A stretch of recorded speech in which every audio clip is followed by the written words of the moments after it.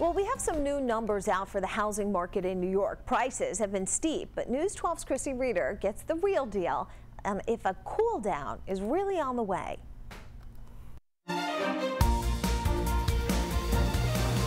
This is a two-family property. Manny Pantiga with Pantiga Group tells me the last couple of years have been busy. You would take the same buyer out, 3, 4, 7, 8 offers, and nothing would get accepted. But this summer, the market has pulled back a little bit as far as buyer activity. Buyers are not coming around and making 20 offers on the same property, going over asking. And checking in on the numbers with our partners at Investopedia, after a huge rise in prices, the trend may be changing. After a 20% rise for home prices across the United States from March to March, we finally saw a little leveling off of prices in the New York area. In New York, across the major counties we track, only Westchester County had a big increase of 0.7% in the last month. When you look at Nassau County, only up about 0.4%, and Suffolk County 0.3%. But in New York City, we actually saw a drop in home prices of 0.2%, a small drop, but significant given how high prices have climbed over the past year and a half. Pantiga says he notices buyers are more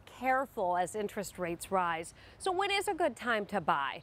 Well, while inventory is still tight, he says that he has noticed competition is not as high as it once was. The suburbs have definitely cooled off, where you were seeing double and close to, over 50–60% appreciation and increase in volume of sales in the suburbs. Now you're seeing a pretty significant, reduction. So find out your rate and get your budget in place. I'm Kristie Reeter, and that's The Real Deal.